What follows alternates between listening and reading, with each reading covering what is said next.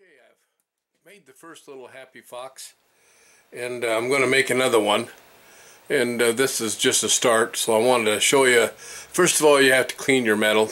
Make sure it's nice and brushed so that you can work with it, and you'll have less problems with soldering and putting flux on it and so forth.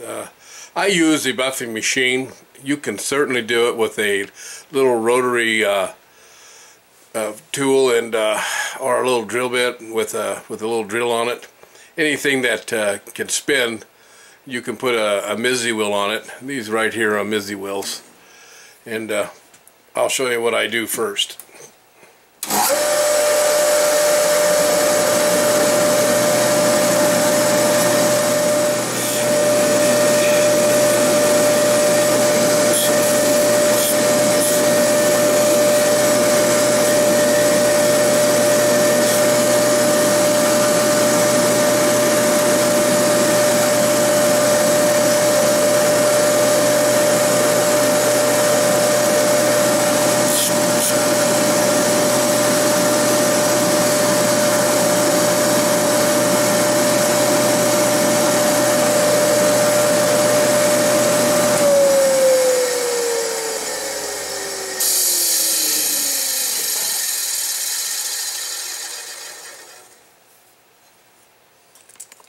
Okay, the next thing we're going to do after we've got our metal all cleaned off and ready to work with, we're going to put what I call Dykem Blue.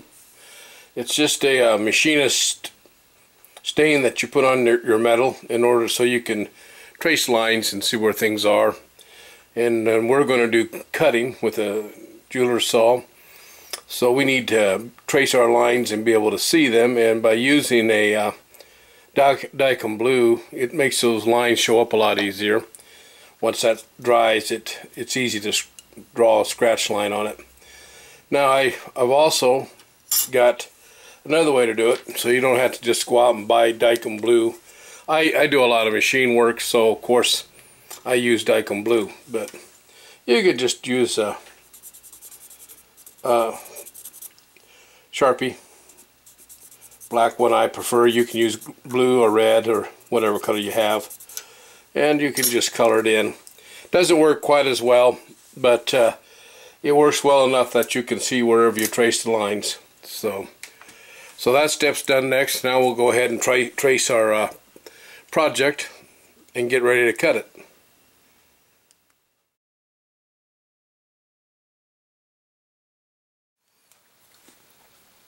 Okay, I decided not to mess with taping it or gluing it down, so put my finger right there. This is a surgeon blade with a surgeon number 11 knife on it, and it's razor sharp, so you want to be careful not to press hard on it or anything, so you don't want to break the surgeon blade and have it fly in your face. And I'm just carving away. This is the last part. Oops, the last part of it.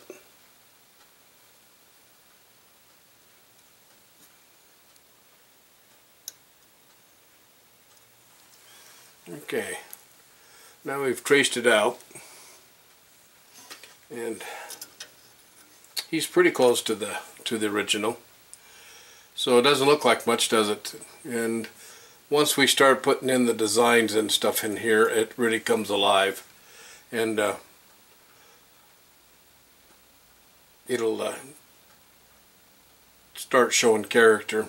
Like I said, instead of cutting 3 pieces here, we're going to try and just do it in one, and then we'll see how we'll shape it with a shaping tool. And I made this shaping tool right here, so, and it's not hardened, it's just a soft tool, soft steel. It could be hardened, but when you're doing a little bit of forming on sterling silver, really it doesn't need to be really machine hard. So this will make an impression really easy. And if it gets a little dull, you just sharpen it back up. So, and I'll show you how to do that. So we kind of got our pattern all ready to go now. So the next step will be to saw him out, and I'll show you my technique on doing that. Yes, I break blades all the time, by the way. I'll open the drawer.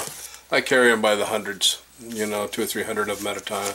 I think these come in grosses of 144, and I buy 10 packs at a time. So that way I have lots of blades on hand, and I have 2 or 3 different sizes I like, depending on what I'm going to saw and how thick it is. So that's our next project will be sawing. So let me get ready for that, and I'll show you a little bit of how to saw it.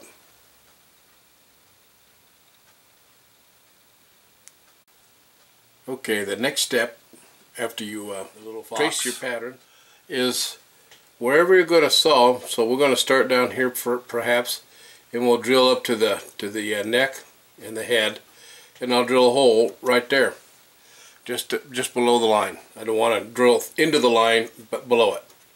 And then we're going to make it turn this way, so I'll drill a hole right here. Then you're going to make it turn around this ear, and I'll make a hole right here. And then I can go ahead and just cut off to here, down or over to here. We'll cut off to here.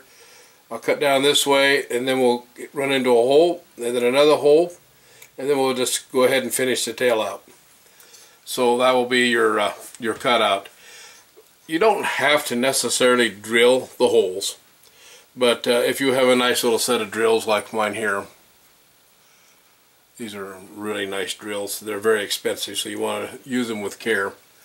Don't burn them, and don't drill them too fast. But this is the black. I think this is the Panther drill bits, and you can buy them by the set. By drilling the holes, you know, you save your blades a little bit. Trying to make a tight turn, you know, sometimes you'll pinch that jeweler's blade and you'll snap it, and then you'll of course just put a new blade on and keep going. But I try to go as far as I can on one blade. So by putting these little holes wherever the turns are, will reduce the amount of pressure and friction you put on your blade. So either way, whatever is comfortable with you, you can just go ahead and saw him all the way out without any holes. But to me, it's a lot easier if you do it that way. So next project here would be to cut our little fox out and see what we got.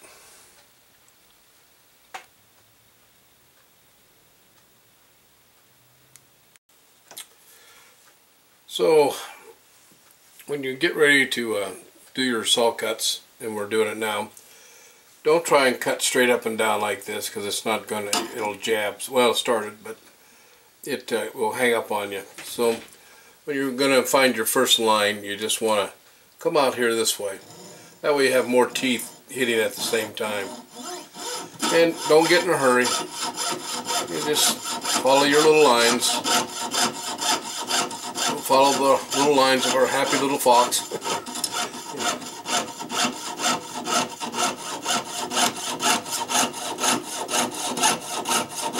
Okay, now this is some saw relief. You can put a little of that on your blade. I thought what I'd do is I'd show you. I don't particularly use it. I don't like it that well, but I just saw them. Alright, straight up and down like you at this angle. Now we can just easily spin it. You see what I'm talking about? Ah, look what I did. I didn't have it tight enough in my hands. Boom, there went a blade. Well, that's alright. We do that every now and then. Even the best of the best of the best pop their blades once in a while. So, and I don't know whether I've got any more out here or not. Doesn't look like it. Guess what? We'll just get into a new pack. This is one gross. These are 3/0. So if anybody wants, it's a 3/0. I like 3/0. So we'll get a package out. Now they're wrapped with wire. So just break your wire off of there and roll them out about halfway. There's your. Now we gotta make sure we can feel it cutting towards us. Teeth are pointing towards the handle. Let's see if I can. Teeth will point from here to here, and the teeth will come to the back side of the handle. Handle is, let's see if we can come out a little bit. Okay. Take your jeweler's tool, put it against your chest, your breastbone, and you want to push inward.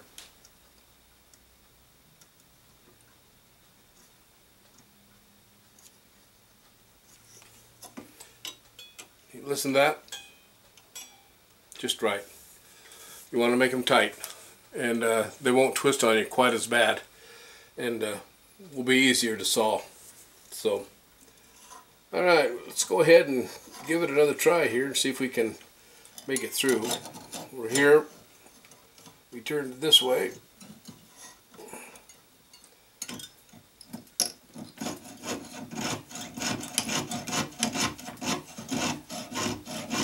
And I'm just following the lines.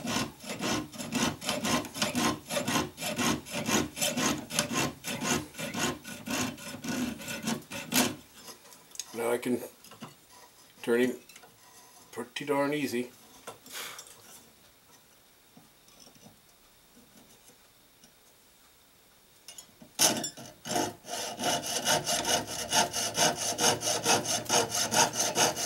Try and stay on your lines. Now you see I missed it just a little bit.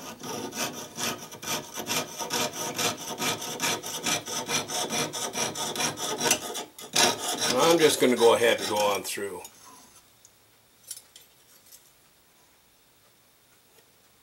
So I really didn't need a hole there, but you get the idea, I'm sure. Okay.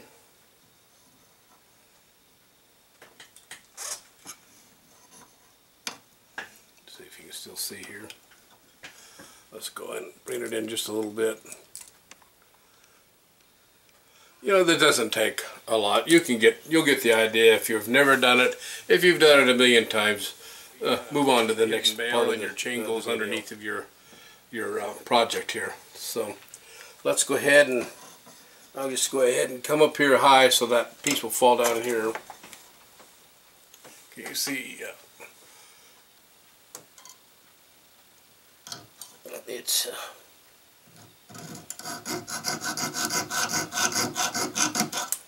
all right. We got that one done.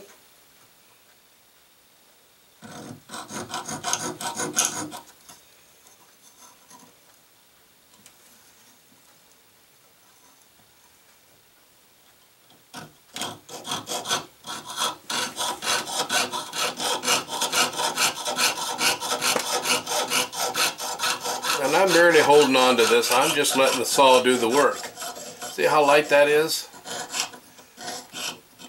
Now what's happening is it's catching and it's lifting my project, and that will break a saw blade. But I'm just showing you how light my hand is. I'm just letting the saw do the work.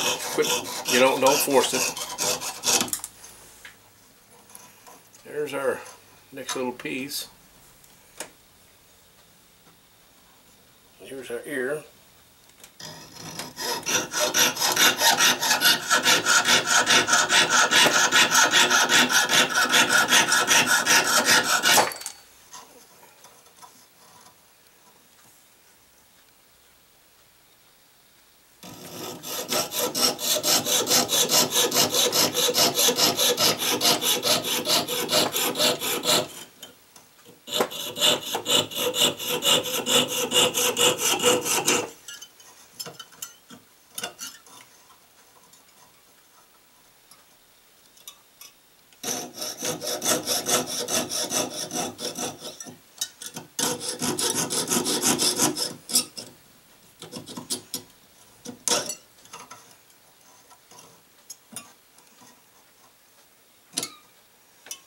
And we're working on the tail.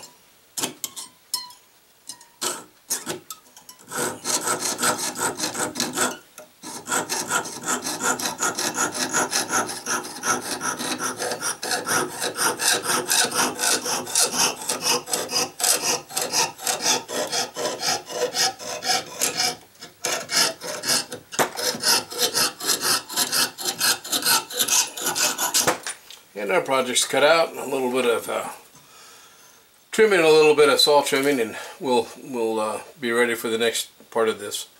So stay tuned here, and we'll keep going. Let me get ready for the next scene.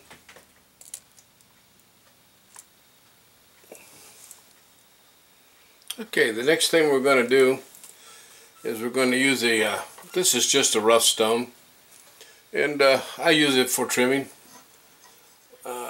areas that I can get to. It heats up fast, so you can only do a little bit at a time. But I want this tail to kind of curve in,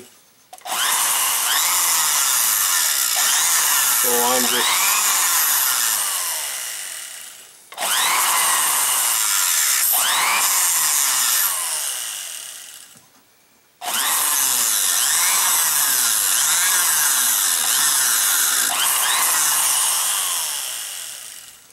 and we kind of got a little curve going. If you don't have a hard stone or a flux modem or anything like that, you can just do this with the file. You'll need a round file like this one here. This is a, and you can just work him around like that.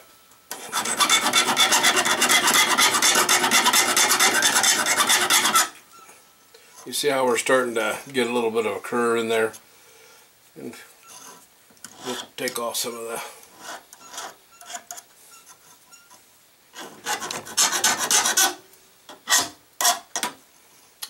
so far we're doing pretty good here. And our little fox is starting to take shape.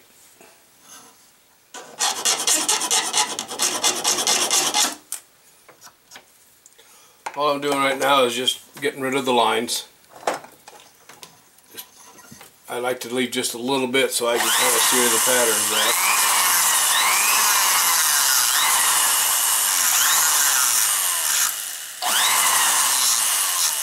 Whoops.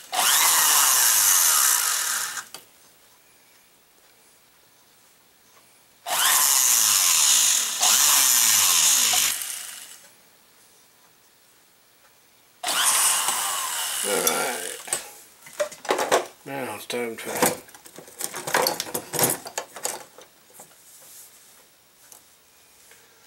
so we can use a couple of things. I can use a little diamond cutter, or I can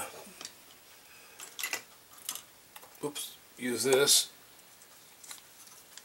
This is just a different kind of flex shaft that I have. I sell them, I should know what they are, but they got silicon carbide in them, and they these are the gray ones. These are about 99.9% of all I use. I just love these things, and I buy them by, like I said, I buy cases of them, and I sell them to almost every jeweler in town.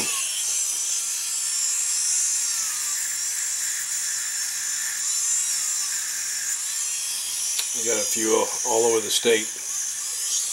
I used to work for a company called Riddles, and I used to be a salesman for them, and I developed a nice territory of jeweler and contacts, so I've always tried to keep in contact with them, most of them, and through the years, you know, I've made some wonderful friends. We'll do a little more trimming here.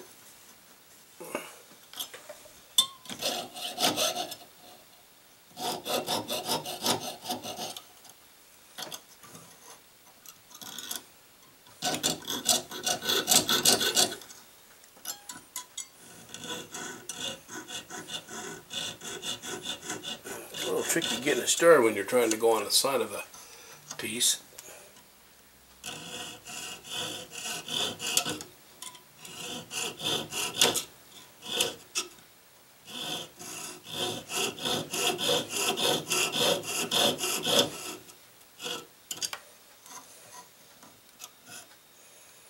Alright.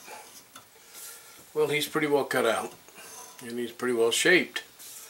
So next step is I'll go ahead and clean off the dicom in the black Sharpie, and so we have a little bit more of a clear idea of what we're going to do with him. So I'll get that done next, and we'll start on the next part of the lesson.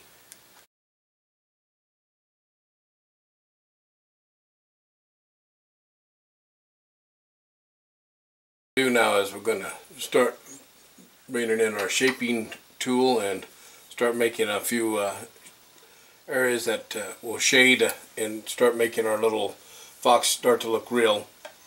And so we'll just, our ears are going to get a little place, and let's put an eye about right there. Let's put another eye right about there. There's our little nose right there. Then we'll put a little expression there.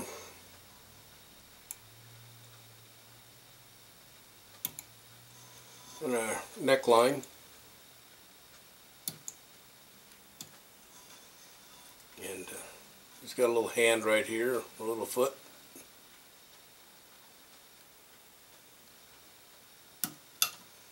Got another little foot on the other side.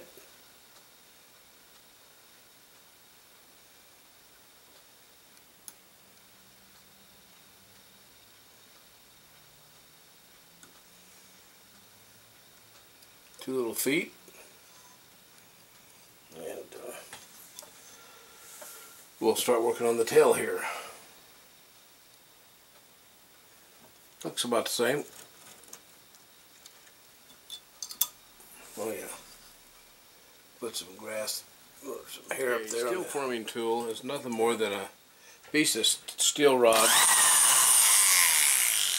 like this, and this is not tempered to a hard surface. It's just hardware store. I think this is oil hard. You'd have to check. Green I think is water and red's oil, but this is 3 millimeters.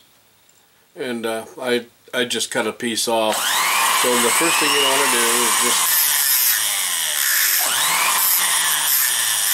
curving. So you start from the edge, like this was the edge. You just start right here and start curving him.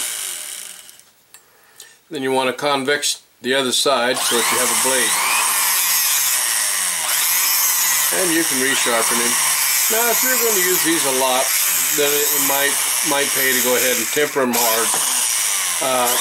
That's a whole different video. I'll have to do one. And then these tools will probably last a lot longer, and you won't have to sharpen them quite as often. But you will need a grinding stone to do this with.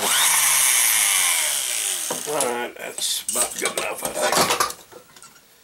So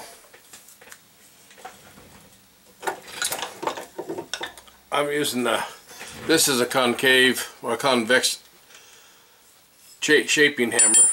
You can buy a flat one. That's what I recommend. I use this for other things, but so we'll go ahead and now this is shaped at a curve. I just took a file and kind of curved it a little bit. So I want the curve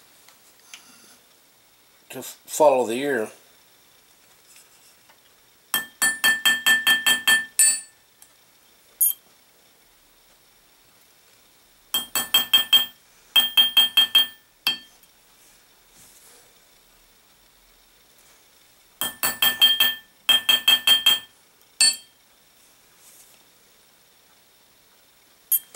Oops, dropped him. Might be nicer to make that a little longer.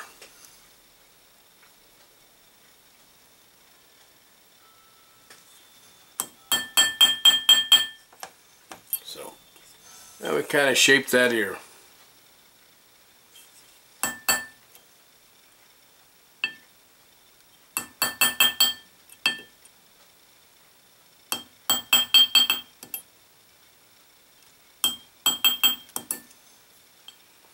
Yeah, let's go ahead and get the other side.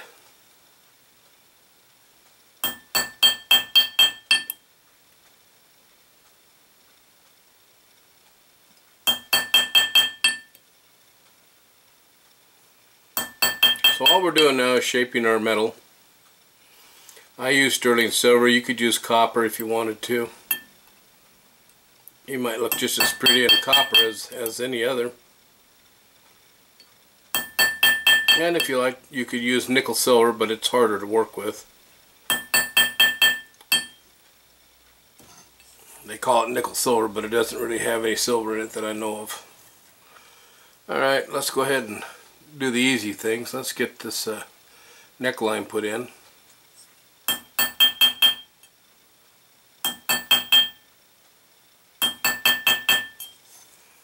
Okay, so now I've got a little neck.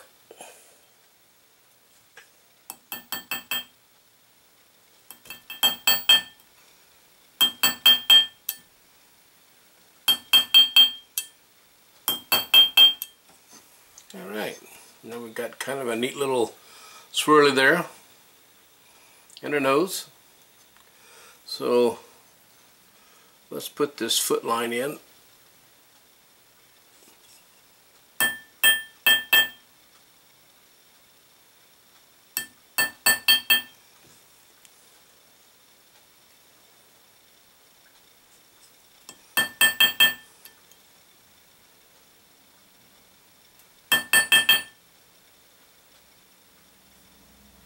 Put this other arm in.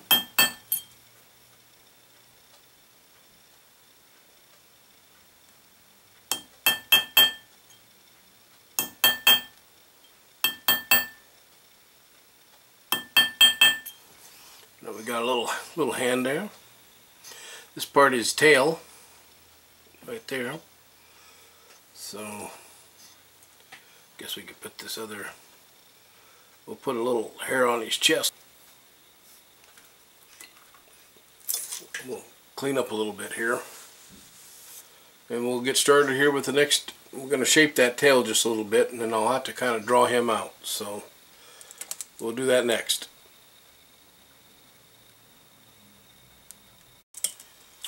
Okay, I told you I always kind of like to involve a little bit of soldering with the project, so that you do forming and sawing and filing and shaping and designing, and that is the makings of a good amateur jeweler and a professional. So what we're going to do now is we don't have a tail coming behind his body. We want a tail that just kind of swirls around and comes out here like that. So we don't have any tail there, so we're going to put one there. So you cut a little piece of silver off your stock. See that? And then I just dipped it a little bit, made a little round portion of it, and we're going to solder that for fun right there, and that'll make the little fox complete with a tail. He just needs a little bushy tail in the end there, just like that. So we're going to use paste solder like this. I generally do not use chip solder. It's harder to get to flow. And I just use, they make a couple of different grades of this, by the way. They make hard, and then I think medium and soft. I'll have to check. I just carry a hard, but yeah, we're gonna slide him right in there just like that. And we're gonna solder him. Then we can finish shaping him. And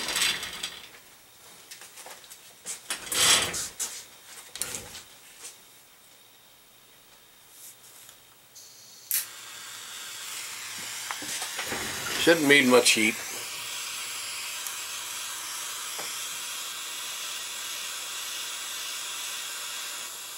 Working clear out here. See where I'm at? Clear out here, bring the tip in.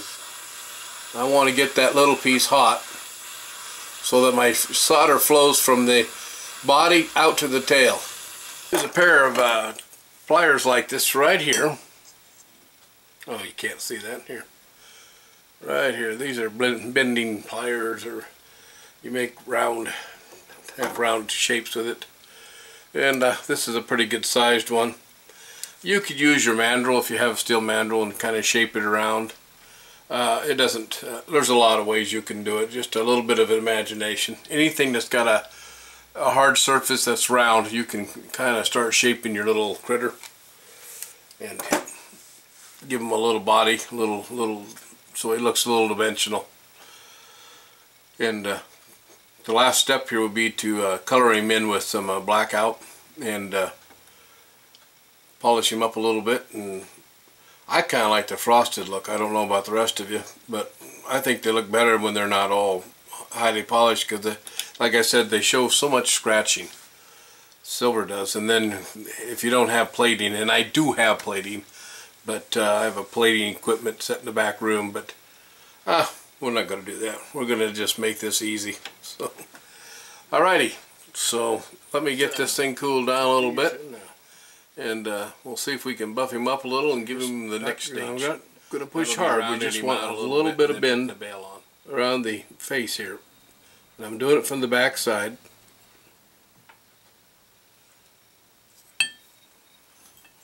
Now you can see he's got a little bit of a nice little bend to him. So let's bend the tail.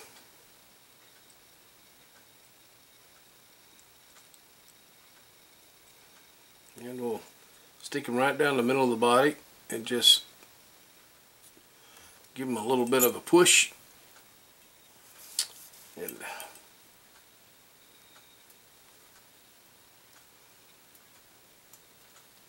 bend him a little too much. You don't need much, you just need a little bit to give him some dimension look. And I think that'll do it. So I'm going to put him back on the Mizzy wheel for just a second. I like this brushed look on this one, so we're going to leave that alone and not polish it.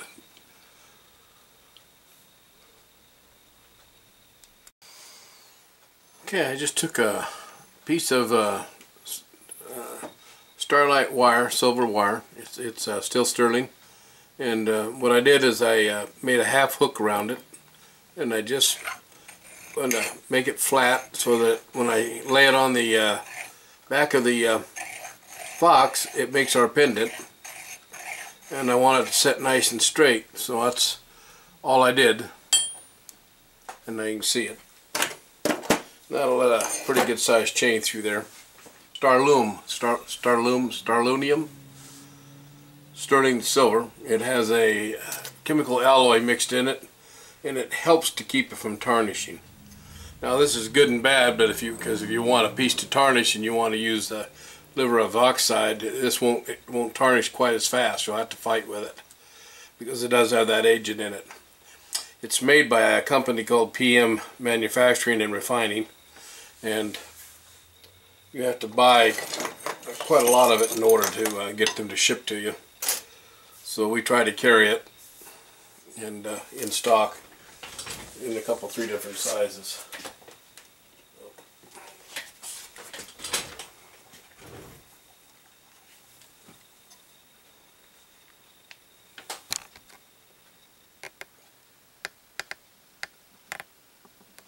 Alright.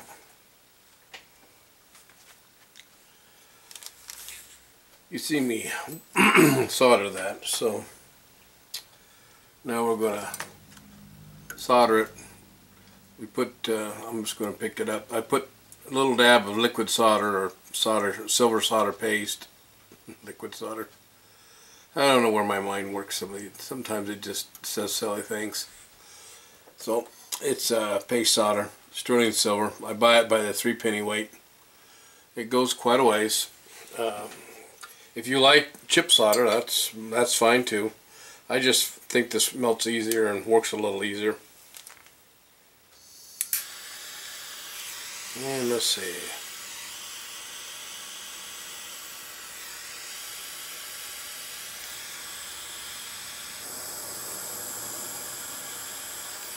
We're going to need quite a bit of heat for this, I think.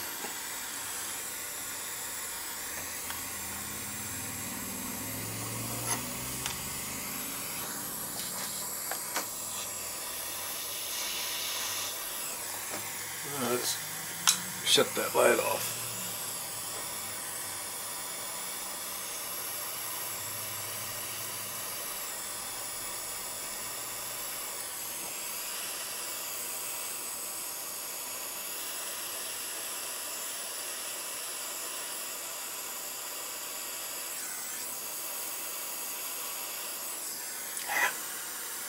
Didn't do very well, did I?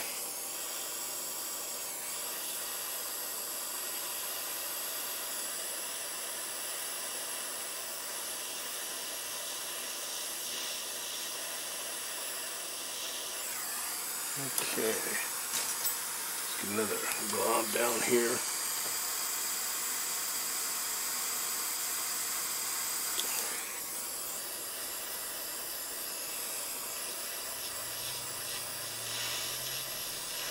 Probably should have pickled this with boric acid.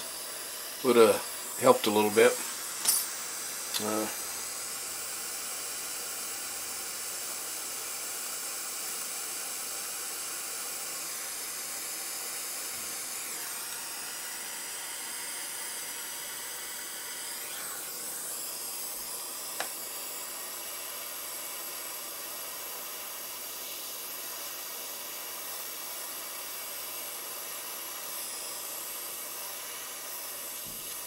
Okay, pretty much have him done.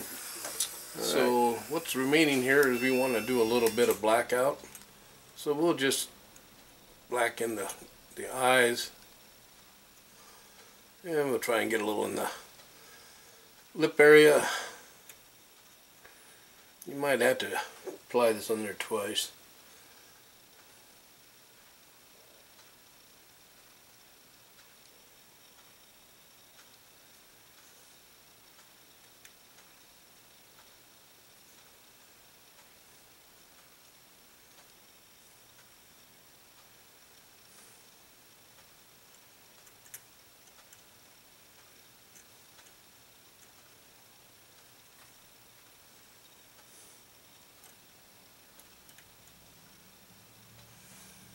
There we go.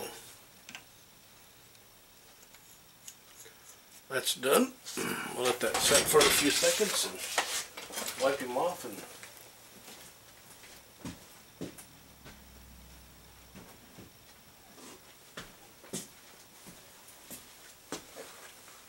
Alright, let me go get my brush washed out, and we'll take a look at him. Okay, he's been blackened in. You could also do this with liver of sulfur. I just use a blackout and black them in here, all the little forming areas that I made. We could probably make the forming tool a little sharper and dig these in a little deeper, and I might do that. Probably give this to my niece. She likes getting new jewelry. So we'll put a silver chain on that, and it'll be a nice little gift. Now here's the back side. I just kind of rough ground it clean. A lot of people believe in making them perfectly shiny, but up to the individual, I guess. I just clean them up, and that's that. So unless it's something that has to be shown on both sides. You know, here we made this here definitely hollow pendant, and that I polished on both sides. But here we go. Now the chain's been rhodium plated, that's why it stays so perfectly silvery. So there we go. Easy does it. Okay, a couple things. When I built this first one, let's see if we can get them both in there. I built the first one in 3 pieces, and that didn't work out well. I didn't like the way it come out that way. So what I did do is I lowered the tail, because I wanted that tail not quite so bushy. And I'm not sure, maybe I should have left him a little more bushy, but we could use, I might, you know, eventually come back and do another one of these, or steal this back from my niece, or my granddaughter, I mean, and do some engraving on it with engraver tools. That might be another show. You can see where I have more of an outline right here where the body is, and this one doesn't show quite as nice. this one was a little bit easier to cut out and make than this one was. I don't know, it's up to the individual. You can make all three different pieces, as you can see if you watch the first video, and it shows you three pieces, and now you see it done. So it does have a little more character, and I would have done the eyes a little different. I made 2 gold eyes and put them in there. Probably should have made a gold nose too. You see here I just used blackout and made the eyes black and the nose black. So about 45 minutes to make these, but I think they're a lot of fun. So, and we soldered on the back, we soldered this piece here, and then we soldered, you notice you won't see that solder mark there. That paste solder works really nice for that. And then we soldered this. Now when I brought that torch in, you need to go back and watch that. First of all, I figured out where this had to set, and I put a little dab of solder there and a little solder there, and I melted that first. That got this whole piece hot. Then I dropped this back on there with a little dab of solder on both ends of this, and then I brought that torch up this way, and I brought that torch in and I worked it clear over here, clear over here, clear over here. If you watch, you'll see how I did that. Then I got in here, when I started to see this start to turn red, I know it's going to melt within a split second. So you back off of it and come back right in here, and both of these soldered in are melted right at the same time. And that's how you do that. And it takes a little practice to do that. Or you could have set it up here and then heated it from the bottom side until it melted too. Might have been an easier way for somebody to do it, but I just brought the torch right in here and did it. So, well, thanks for watching this video. I hope you enjoyed it. There's a lot of lessons in there that we learned, and maybe the next one I will go ahead and make another body, and but I'll make every part out of the same size instead of trying to make it smaller. So anyway, thanks again for watching the videos. I hope you enjoy them. I plan on making a couple more here in the next day or two when I get a little time, and I'm not sure what we're going to do next, but we'll do something that's, you know, intermediate, you know, a scale of 1 to 10, probably a scale of 1 or 2, just so you get used to how I do things. So with that, I'll say goodnight.